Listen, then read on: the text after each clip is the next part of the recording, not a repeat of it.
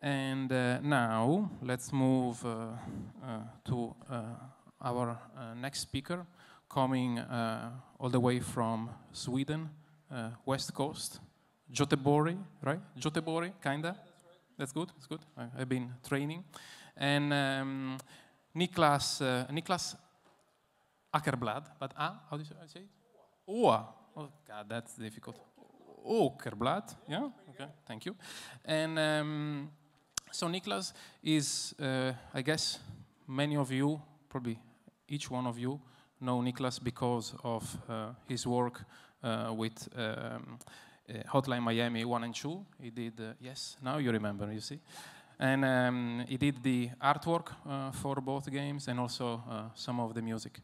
And but besides that, he has also worked on other projects such as KOMETEN, this iOS game which was released, we just realized now, it was released kind of exactly 5 years ago, and it's still available on the App Store, and it's still a great game today. And all the graphics, all the visuals were done in watercolor, like hand-drawn, and it's a pretty special game. Still today, I think, after 5 years, it's a pretty unique game, so well done. And but today, Niklas is going to tell us more about the game Heart.Break, which has been in development for a while now, but is planned to be. They're planning to release the game this year, and basically, he's gonna tell us more about how they build the city for the game and the importance of expanding your mind, right? So let's expand it, okay? Let's please welcome Niklas.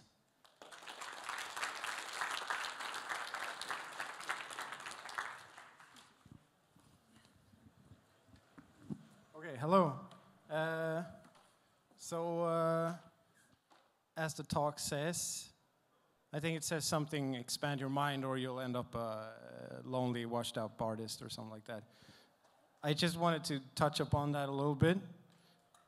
There's not really much to say, but today with all computers, like we're all working with computers. I mean, how many in here are like artists? Almost everyone. I mean, we're all artists, we work with video games, but how many are sort of like drawing by hand, like not just using a Wacom or something like that? What I learned when working with Heart.Break was that it's very good to expand, if you want to expand your artistic skills, to actually draw by hand in like a notebook or something like that, because then you need to be present. It's almost like a musician playing a guitar. You have to perform in the moment. When you work with a computer, you're always sort of like the immortal swordsman, because you don't have to work on your technique. You can always win. Even if you lose an arm or if you lose a leg, you can still fight, but your technique is going to get sloppy.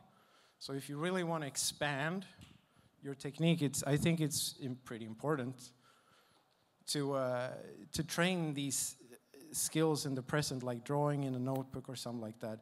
Because if you fuck up, you fuck up. You can't just press Control Z or something like that or erase it. So that's pretty important. And also, there's a quote. I forgot who said it because I was born in the 80s, so I sometimes forget that Google exists.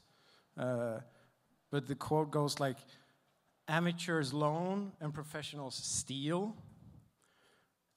And at first I thought this was sort of weird, because the quote didn't really make sense to me. But I thought a little bit about it and came up, what I think it means is that if you loan something, you're sort of like just taking it like this, and putting it here, inside your work or whatever.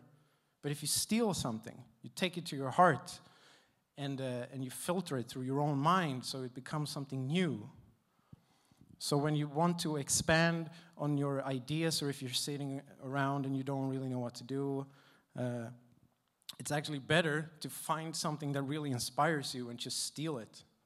Because then it will become something else. Because if you just loan it, it'll just be a bland copy of whatever it is. And this sort of applies to not techniques, but more ideas or ideals. Like, I'm very much inspired by an artist called Möbius and Stan Sakai. They're both comic artists. And I used to analyze their strokes and their styles, and I really wanted to make exactly the same things that they did. But after a while, it got really boring, because all I could ever do was try to copy what they were doing. So instead, I tried to really try to like get into their minds and steal sort of their essence and put it into my work. And that's what I did a lot with Elle's Heart.Break. I'm going to start with showing you the trailer, so you have a little bit of a better idea what I'm talking about.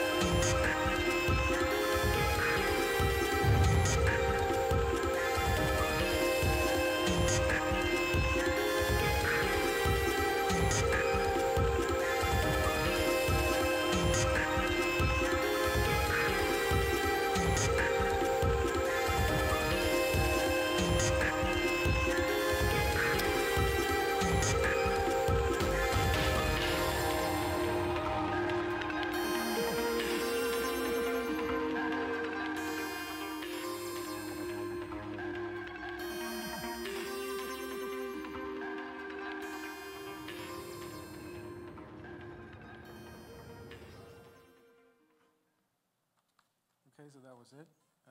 We've been working on this game for 5 years, I think. So that's why I'm acting a little bit weird. So anyway, Elle's Heart.Break. Elle's Heart.Break. Yeah. It started out with some drawings that Erik did, because he had Erik, he's my accomplice, I think it's called. He wanted to make a game about computers with smoke coming out of them.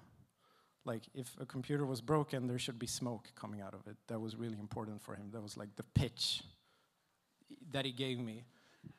And then he had these drawings of like macapara contraptions. And this was all I really had to like go with. And then I noticed like the beds and stuff like that, and balloons almost. And he said that the game was going to be about hacking, so there was going to be a lot of computers in it. So I thought it was funny that he was adding stuff like, you know, a little bridge, or whatever this thing right there is. I have no idea. Like some casino table up there or whatever.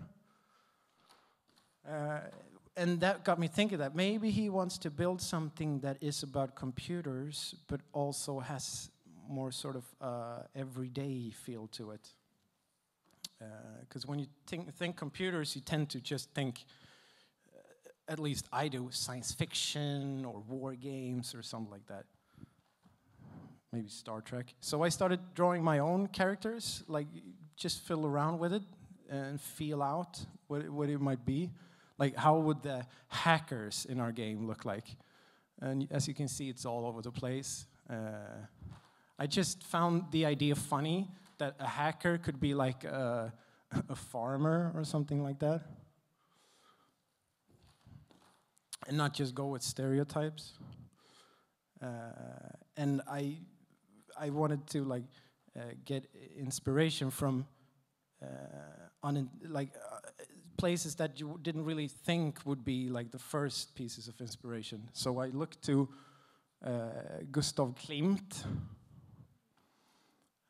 and also a guy called Egon Schiele, because I really like his hands and what he does with the eyes and the nose. And I wanted the characters to like really have an iconic feature, not to like, because it was probably going to be pretty small characters, so you couldn't really like work with subtle changes in the faces.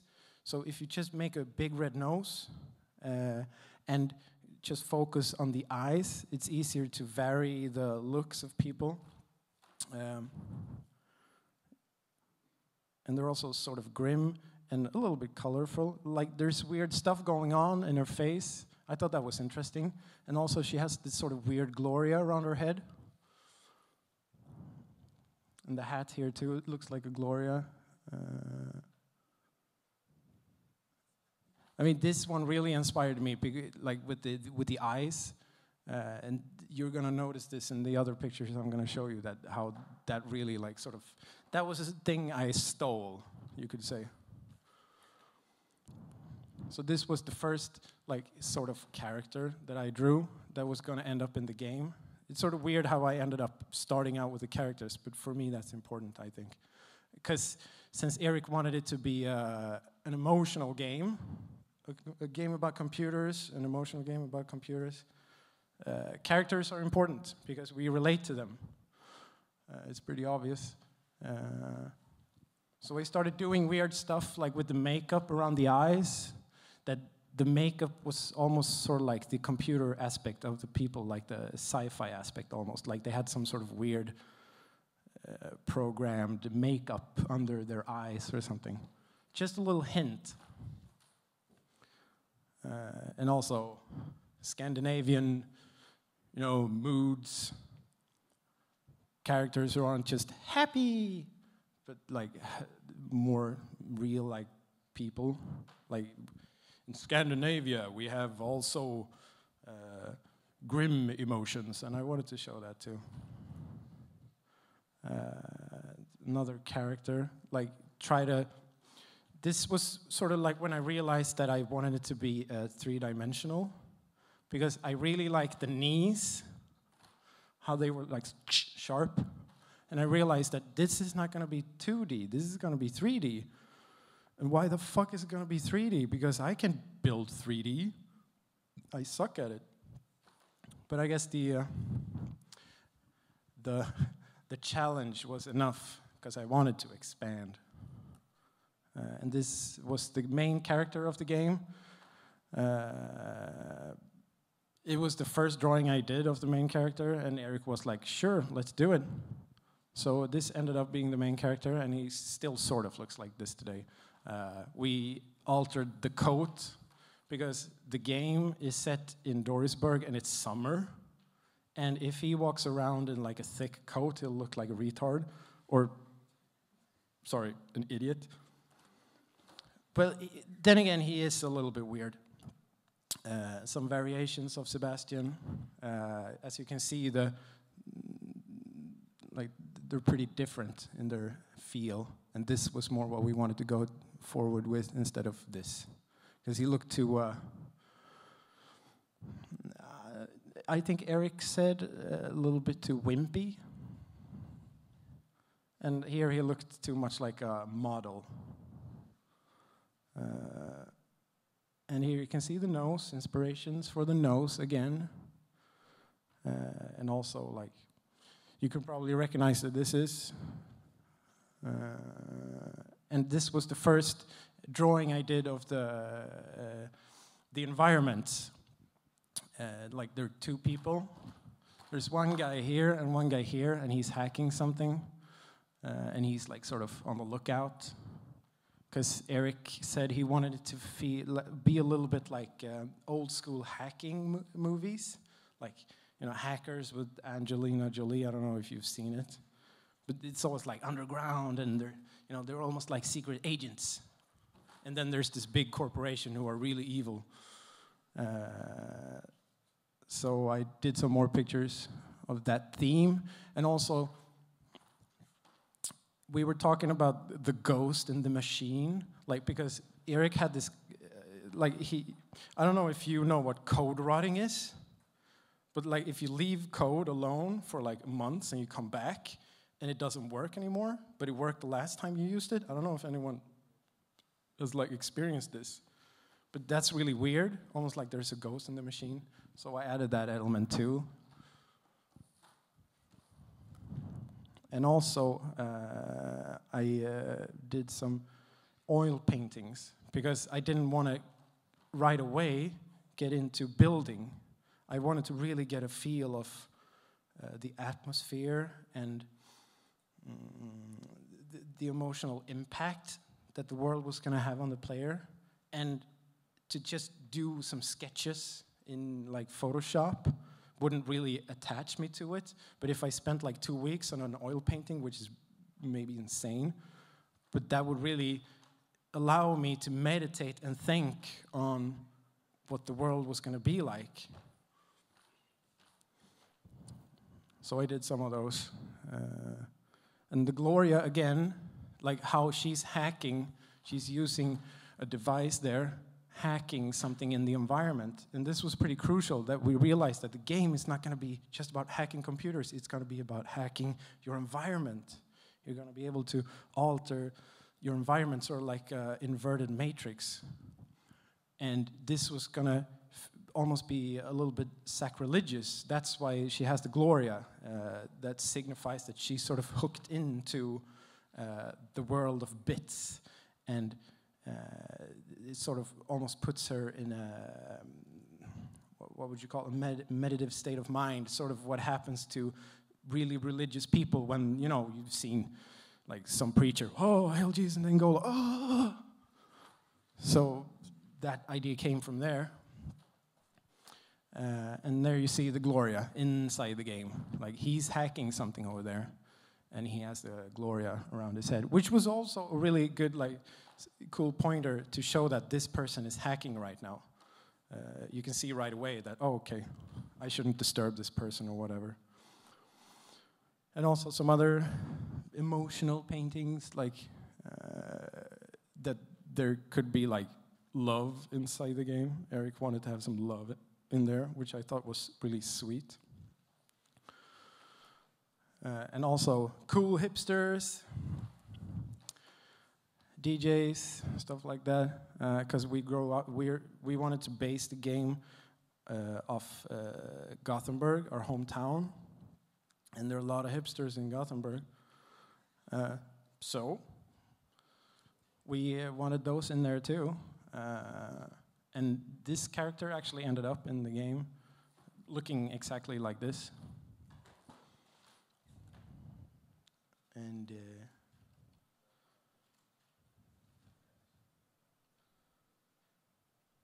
that's sort of like the pre-work of everything. And then I had to get into, like, how do you actually build the world? It's going to be 3D.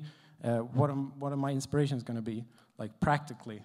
So I looked to old PlayStation games, because everyone was sort of like doing 2D retro at the time. And I wanted to do 3D retro, because, as I said before, I don't know how to build 3D. And 3D retro is sort of easy because it's very arbitrary shapes, and all the textures are very lo-fi.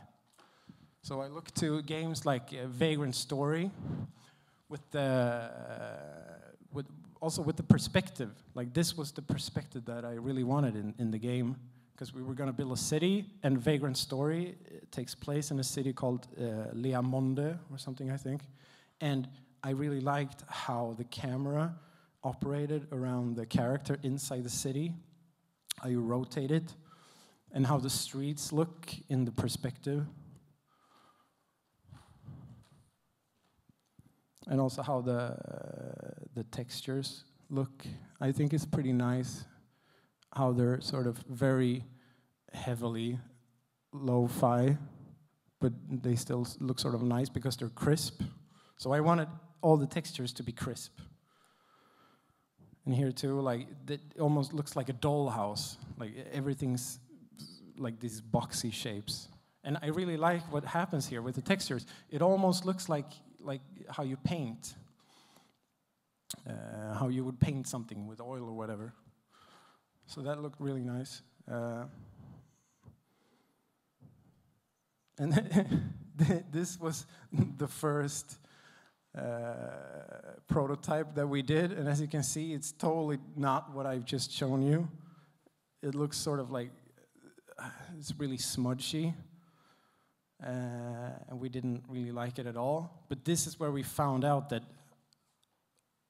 since you're supposed to be able to rotate the room, what's going to happen with the walls? This is where we found out that the walls are actually going to disappear when the camera looks through them, which was very crucial.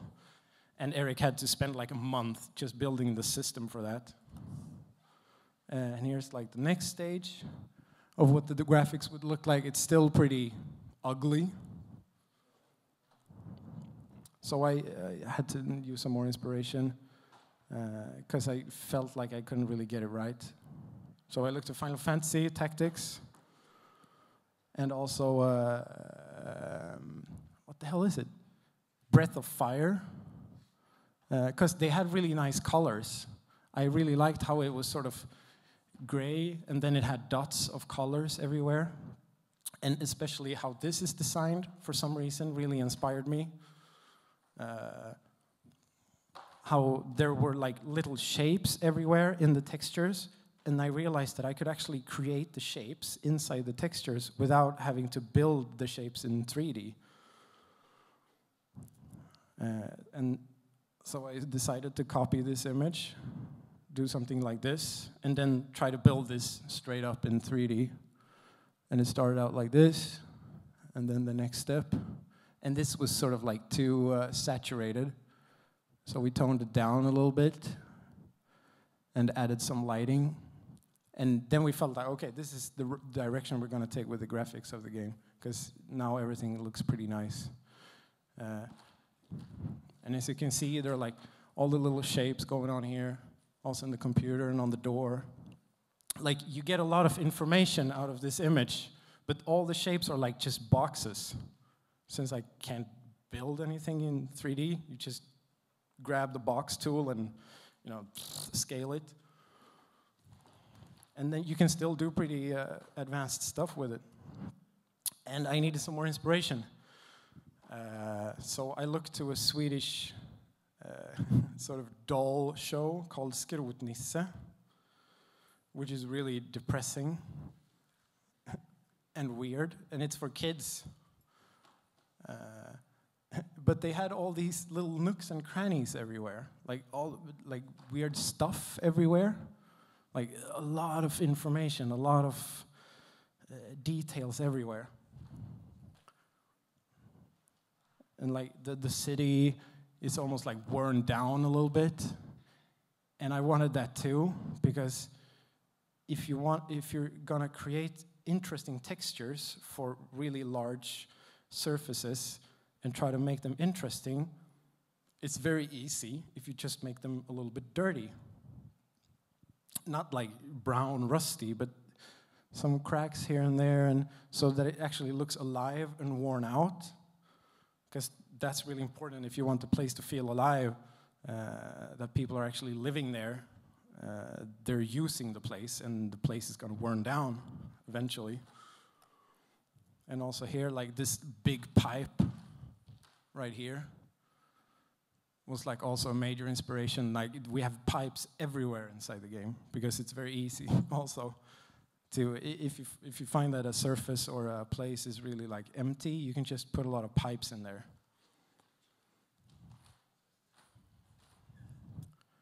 And here we got some more examples of like all the stuff.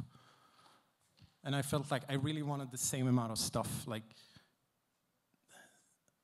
I don't know how to explain it. We have stuff here, we have stuff there. There's like someone's actually living here, and I wanted it to be like that everywhere. And also the houses, inspiration for the houses. And here we go again. Like all the weird stuff going on. Like, why is there a door there? Like, what's happening here? Like, and up there also. And you see the pipes again, and what's going on here? Like, so I really wanted to build a city where you could find all these little places and nooks and crannies if you really looked for it. Like, what's going on here? Okay, what's happening behind here? And then you find a ladder, and then you end up underground, and then you come out someplace else, and you really get lost. I don't know if you've done that, but that's sort of, if you go like urban exploring in other cities, that's usually what happens. You get totally lost, but it's really interesting. So, I drew a map of the city, and as you can see, it's pretty ambitious. And I was like, oh, we're gonna build the whole city like this. And Eric and Tobias, who was gonna help me out with the graphics, they were like, no, we're not. And I almost got angry at them. Are you lazy? Come on. So we ended up actually building half of it. And almost all the houses sort of look like this, and you can go inside almost all the houses in the game too. So I think we have 170 rooms or something. And this is an overview from like one of the rooms. I say rooms because that's what it's called in Unity. We used Unity to build everything, or to put everything together. So this is like one place that's outside. And all the doors, you can go inside all the doors, and stuff goes on in there. People live there. They walk about. There are computers that you can hack and stuff. And as you can see, where the inspiration comes from, like that I really, really stole all the ideas that I got from the pictures of Skrotnisse and Vagrant Story and Breath of Fire, and mashed it up into one thing. And still, it's just arbitrary shapes, almost everything. I mean, of course, I realized how to cut polygons down the line, so I could make roofs like this, have diagonal shapes.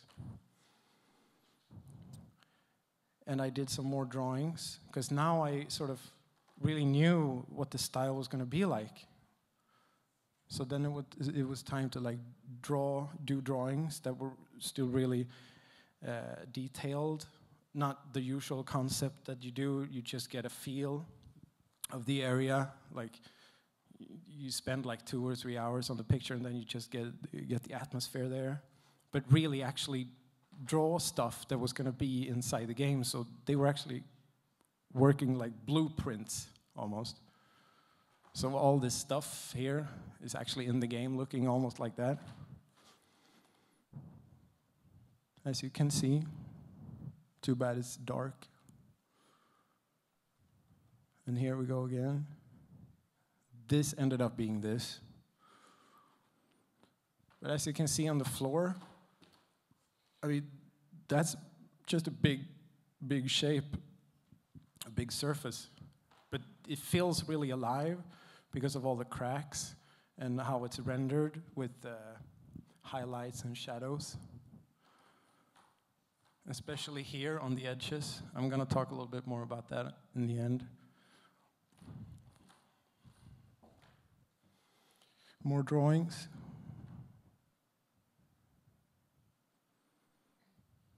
And also some more examples of what's going on, how the city looks, like more zoomed in, and how all the inspiration really came to life.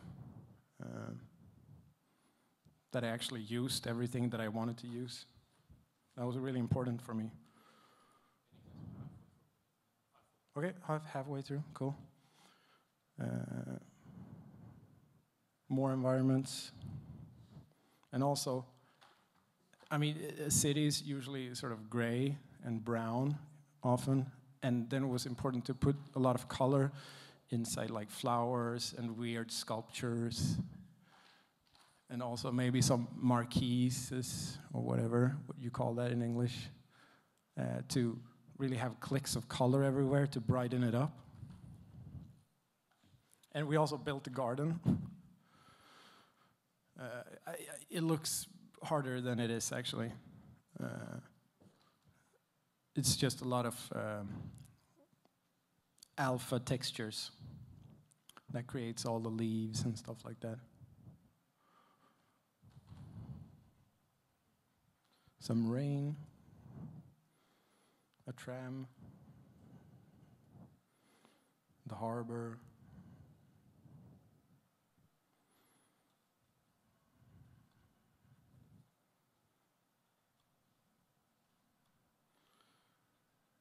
Okay, we got some objects too. A lot of pictures of objects, because we had to put a lot of objects in there too.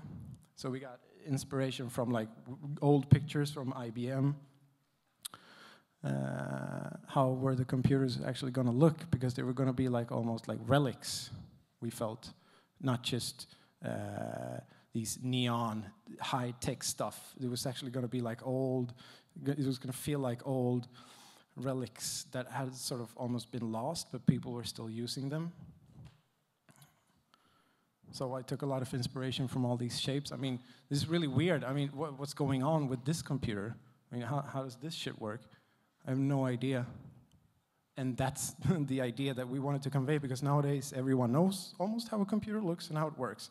But if we make computers that look really weird, people are hopefully gonna get interested. And also, like, these are also computers. It's almost like furniture. And the Cray computer, which we put inside the game too. And this was also really inspired the shapes of stuff, like how it's all very blocky. And this is pretty cool too. And as you can see, some of the stuff ended up in the game, like how the shapes are. This is the same computer that you saw before over here.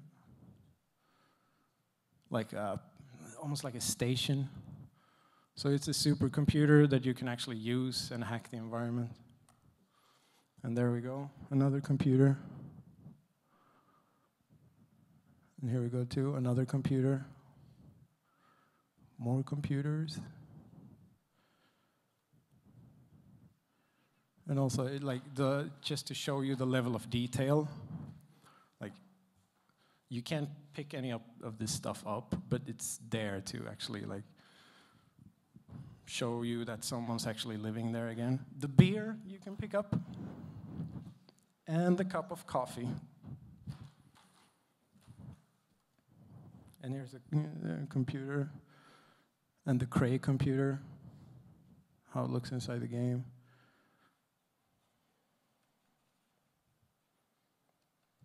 So where are we?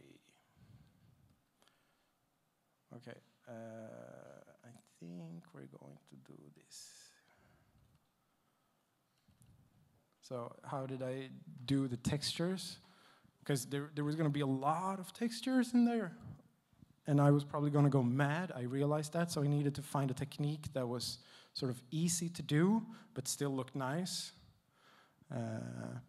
So basically, I just drew everything with black lines to find the shapes inside the textures, and then color it with different colors, and to get like a level of detail and sort of like a texture to them, so that they would feel more alive. I just used a lighter hue and a darker hue of the color in the section, and since it's all inside black lines, you can just use the magic wand tool. So it's easy to like shift around the colors very fast. You don't have to repaint anything. And then just do some highlights and some shades on all the edges. It doesn't make sense. It's not truthfully, like, it's not how things would look in the real world, but it actually feels real and it actually works. So you get a really nice, what do you call it? A really nice, I'm from Sweden. Result, fairly easy, quickly. And this was something I actually learned from painting in oil, because that's how it works. It almost works the same. If you find all like the edges of the small shapes everywhere, and you do the same thing there, things actually start to come alive. It's the same thing happening here.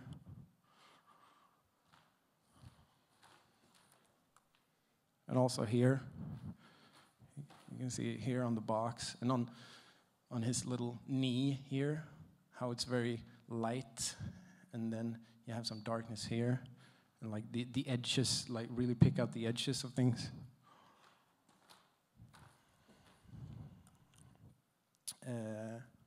Same here. Sometimes I needed to use, I actually sheeted, so I used some photos. I went out and took some photos of, like, I don't know, rock or something, and just put it in there, very, very subtle, and then filled out some of the cracks with the same technique. And fairly quickly, you get like a really good result on a like a totally bland surface. Same thing here. You can actually go a little wild with it and use like I don't know what you call it, differential colors, I think. Like you see, it's blue. And then for the highlight, you use some yellow instead. And then you get a pretty result. And also use gradients. That was something I learned from painting with watercolors. Because the watercolors are really like, they don't cover so well. So you can paint in layers and get different various results. So I felt like, wow, I can do that in Photoshop. I'll just do a gradient and work some opacity, and then use the blend tools. And then you go from this to this. And I mean, it's not much, but in the larger scale, it really, really alters the appearance of things. So yeah, here you can see like how the gradients work there, and also on the here, and on that scarf. So that was sort of like a aha moment. Just to show you that by using various techniques that doesn't necessarily have anything to do with the computer, you can actually get like new ideas to use inside the computer, because the computer is a fantastic tool. It can do anything. So you just need to expand your thoughts and your minds to find new ways of doing things. Also here, what happens here, there, and also here. I mean, maybe because the picture is complete, it doesn't do much, but if you would have seen it without all of these things, also on the neck, it would be like a totally different picture. It was just an easy way to make it pop. Some more examples of how gradients were used. And also here, there's like very, very little just here. This is, I don't know what it is. It's some piece of a fountain, I think. And if I wouldn't have used this, this is like the ground level of the piece. This is a texture for model. So without this, the edge between the piece and the ground would be very much more severe. But with this little tiny piece of gradient, and I think it's some kind of blend, really like smoothed it out, so it feels more real. And I think that's it, if it made any sense to any of you.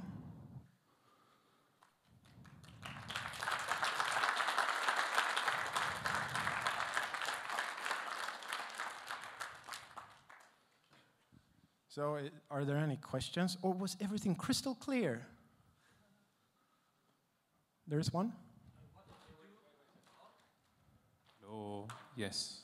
Oh, yeah, I could just, okay. You can launch it. You want to go? Yeah, I can do that. Why not? Hello. Hello. What did you do to stay motivated for 5 years? I probably shouldn't tell you. Okay, but there were periods of wine and weed. But that's, yeah, okay. But that's just because it's easy to like sort of just do it, because time just passes and you just do it, because it's insane to build something like this. You really have to want it, and you really have to sacrifice your body.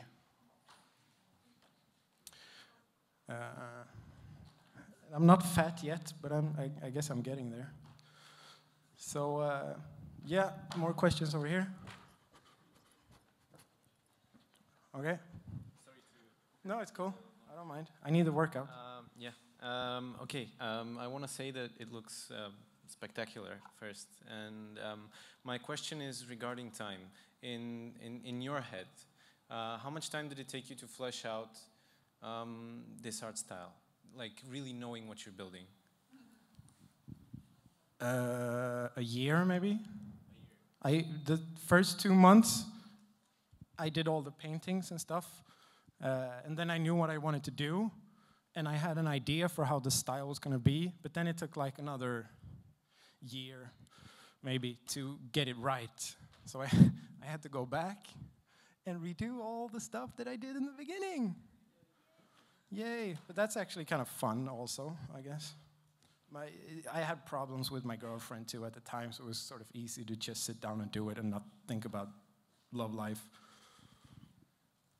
How do you make sure that you keep a certain consistency throughout your development through 5 years? I mean, you start making, at least when I start making like artwork for a game, then the artwork in the end almost looks like an entirely different game from the artwork I start with. What I guess luck has to do with it to some extent, but also really I put a lot of time into actually trying to get an idea of a world that I loved, that I really cared about, and get like a clear picture in your head of what it was going to be, how it was going to feel, not just looks, but how it was going to feel, the atmosphere. And the atmosphere is more important than the level of expertise, I think. So there are actually some stuff that I didn't like redo because the atmosphere was still there. So people wouldn't notice it. Maybe if you use a magnifying glass and really get into it. So just having a really clear picture of what you want to do, love it, and stay true to it. And it's a commitment, because sometimes you want to just do something else, but it's sort of like a relationship. You work on it, and you compromise. There was over there.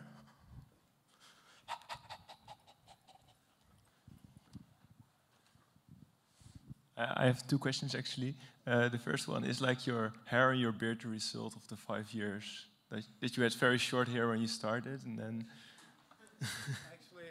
I actually sort of shaved before we started, and didn't shave afterwards. Okay. No, my real question is like they say an artwork is never finished; it's abandoned. Like, were you happy at the point it's now? I don't want to be rude, but I actually think that an artwork is finished. Like, to me, that's sort of a little bit bullshit, because it depends on what you want to do. I mean, some people just want to expand on a certain piece. I would rather complete it in my mind and then complete it in actual reality and then move on. If that answers your question.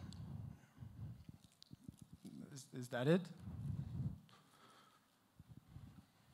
No more questions? Okay. So, in your character designs, your fashion, like where'd you get your inspiration for the fashion of the characters? Kind of like this gypsy future thing going on. Möbius. Yeah. You should look him up. And also the hipsters in Gothenburg, I guess. Just mix the two. Okay? We have 10 more minutes. Whoa. Yeah, I have some more. This is the... Oh.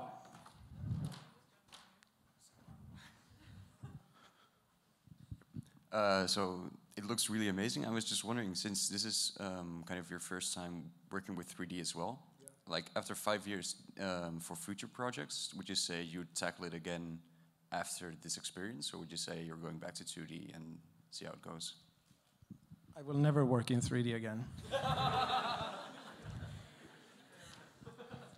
No, unless, you know, in 10 years, who knows?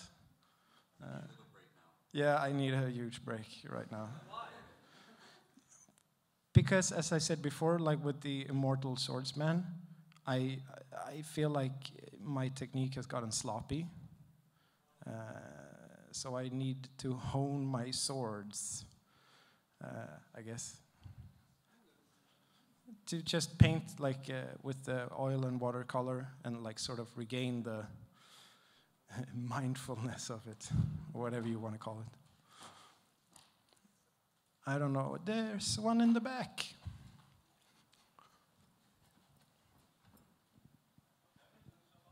Hello. I really enjoyed the overview of the city and the houses, and I was curious if you have a wireframe of one of the environments. Not with me, I don't. But the wireframe is probably very low, I think you would call it, since it's mostly just boxes that are scaled. But I don't know, if we could hook up afterwards, I could send you some if you want. Yeah. Okay. And another one. Maybe you already said this, but which program did you use? To build? Yes. Unity, and I started out, I used different, like some Blender and some Autodesk. Yeah. Yeah, basically those two. That was it. And Photoshop, of course. And Photoshop. Yeah, this is boring stuff. So I'm not going to show this. It just has to do with the texture smudge. So you work with Unity, and Unity wants you to do things in a certain way. So for the final look at the game, did you have any conflicts with Unity where you had to do some other work with shaders or whatever to get it to look the way you want? Since it's so easy, like to build like this, it's just textures and 3D models. It wasn't a problem, and the lighting in Unity is really good. Like it has really good like real-time lighting. So that was basically it. And we just put like one shader on top of everything to give everything a little bit extra dodgy color, and that's easy too. We didn't use any advanced shaders or anything. I think Erik wanted to, but I said no. So another one. I noticed that you wanted to have like a really crisp look, but I noticed in some of your screenshots that the textures still were sort of smudgy. Have you come over this issue? Yeah, some of it, because I wanted it to be super crisp. Like I wanted it to be, I think, a point sampled, and everything's like bilinear sampled by default, and it makes it look super smudgy. And Erik felt like having it point sampled would create these weird little anti-alias edges, and would sort of hurt your eyes if you sit with it too long. So we skipped that and instead made an importer that sort of blew up the textures in double size. So the smudgy became less, which is really not good from an optimization point of perspective. No. And some of the textures that are really large were still smudgy. So I guess we're still working on that. I don't know, I think so. Maybe we just double it another time. Well, there are other ways how you could fix that, but you should probably ask some people who already made things like this, because there are workarounds which don't involve having major overhead. Yeah. 20,000 by 20,000 pixels. I guess we're in that state right now, the technical stuff. Get some help from people who... Who knows this stuff. Yeah, exactly. Get some help. Help is good. Okay. So when you've got different sized objects, were you trying to match the pixel resolution between them? That's actually kind of interesting because at first I did. I wanted to all the pixels to be the same size, and I put an insane amount of time into doing that, and it actually made me lose my mind. So I realized that this is not going to hold up. So I just tried to go with a gut feeling. And in the end, it actually ended up looking better because it gave sort of like a human feeling to it. Like almost when you build a dollhouse by hand, you paint every object differently. So they sort of, there's a little bit of like discrepancy between them. And it just creates a more human touch to it. So it wasn't really a problem after all. Yes? Can I also ask? Yes. Now, I was just curious, how is it going with the secret arcade within the game? Like how many, if you maybe can explain briefly what it is and how many games you had, and are applications still open for, can people still submit games for the secret arcade? Yeah, we have a secret arcade inside the game because the game is about hacking, and you can hack almost everything inside the game. So we have arcade machines inside the game that you can hack and create your own games. And I guess we have 6 or 8 or something. And it's called the Secret Arcade. So if anyone wants to make a game within the game in our coding language called Språk, you can come to me afterwards and I can email you, because I don't know the link in my head. Erik does. Okay, more questions. Oh, no, okay, 2 more questions then. Because this way of working was so out of your comfort zone from the normal things you do, how did you go through with it on an emotional level? Because for such a different platform of working on it. I guess all emotions, basically. But I was also very inspired by it because I believe in going outside your comfort zones. So it was the first 3 years it was exciting, and the last 2 years, the last year it was sort of mind crushing, and the last year it was just get it done, I guess. Yeah, but that's just because it took so long, and you can't really ditch it halfway through. Yeah, since you mentioned that you didn't like doing 3D, why didn't you find someone else who would join you in doing it 3D for you, so you could focus on 2D? I tried that before, and I ended up screaming at the person, so it wouldn't be good for anyone. And as I said before, you sort of get an enjoyment out of tackling something that you don't like, and you sort of, the Stockholm syndrome maybe, you end up liking it eventually. And yeah, you get some good experiences from it also. So I'm lying a little bit when I'm saying that I hate it. I just disliked it to begin with, and now I'm sort of okay with it. Okay, that's it. Thank you.